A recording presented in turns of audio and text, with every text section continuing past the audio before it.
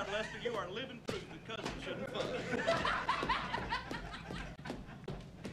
What I was trying to say, there's this colored boy.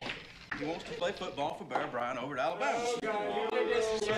So Bear says, I'm going to give you a try. It calls up the newspaper. What's it going to run with, a watermelon? He's going to keep on running, too. He says, okay, boy, says, you get down there on one goal line. He puts a whole other team on the other goal line. The whole other team, he throws the boy the ball, and he says,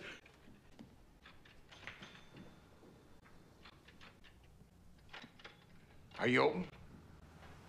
You have to be a member to drink here. Member? A member of what? Member of the social club. Oh, I thought you'd just buy me a beer.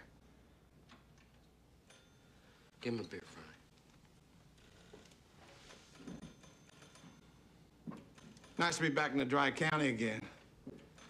When I was sheriff, about half of my take-home pay was from collecting taxes on illegal jukes like this. Probably works the same here. You know, I would think you'd haul in a tidy penny here, winking at the bootleggers. I don't know nothing about that. Thank you. Yeah, tidy penny. You got anything stronger than this, Deputy? No, we ain't. Oh? You know, in Thornton, Mississippi, there's a joy juice still in every yard. Yeah, well, all you need is just some corn, sugar, and a pot to boil it in.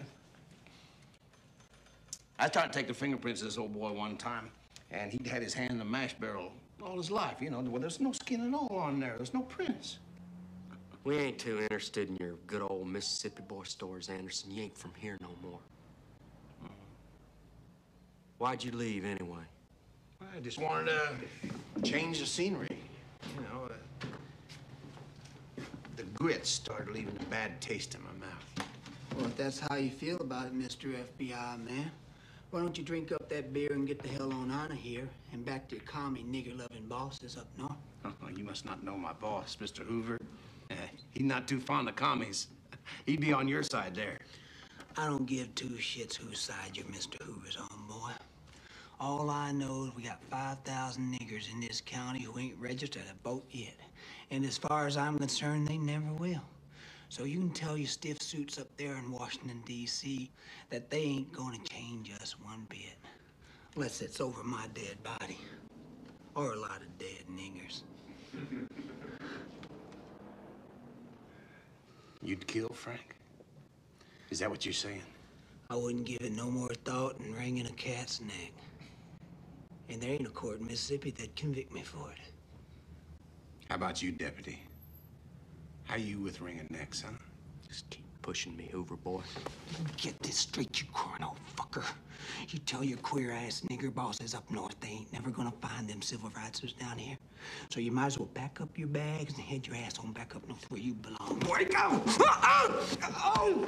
You get this straight, shit kicker. Don't you go mistaking me for some whole other body. You got your brains in your dick if you think we're just gonna fade away. We're gonna be here till this thing's finished. How about you, Deputy? Is that gun just for show? Or do you get to shoot people once in a while?